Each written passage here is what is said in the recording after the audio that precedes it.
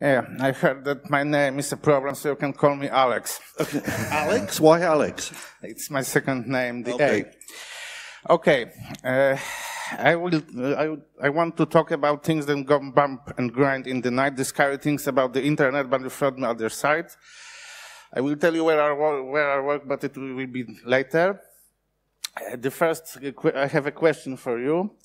Who was involved in an actual accident? Because Hack.lu is mostly about hacks, but who had an accident? Please raise your hand. 1, 4, 5, 6, 7. Okay, not too much. Everybody is a security researcher, yes? Okay. And of those guys and girls who were in the incident, who reported it to the authorities? I don't see anybody. Why? 1. And what did the authorities say? Why? What nothing? Who did you report it to?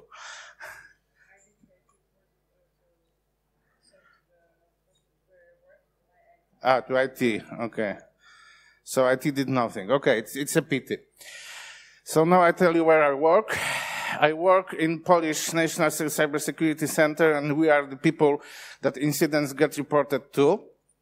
And I want to tell you about what kind of incidents we hear about, and why should you report the incidents to any authority that there is available. Like in your case, probably it should be the police or somebody. I don't know how it works where you work, because we are on the other end of the whole hacking thing.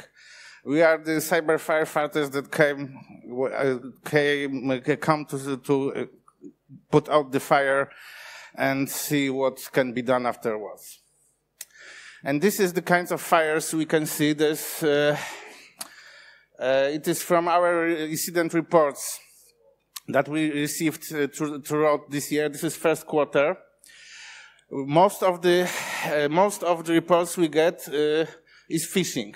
The silver bar is reports, and we triage every report and then aggregate them into incidents. Sometimes an incident is reported many times. Sometimes there is only one report of an incident. Sometimes we learn about the incident from the Twitter or press or TV, and then we have to investigate it. And the red bar is number of actual incidents that we aggregated from the reports.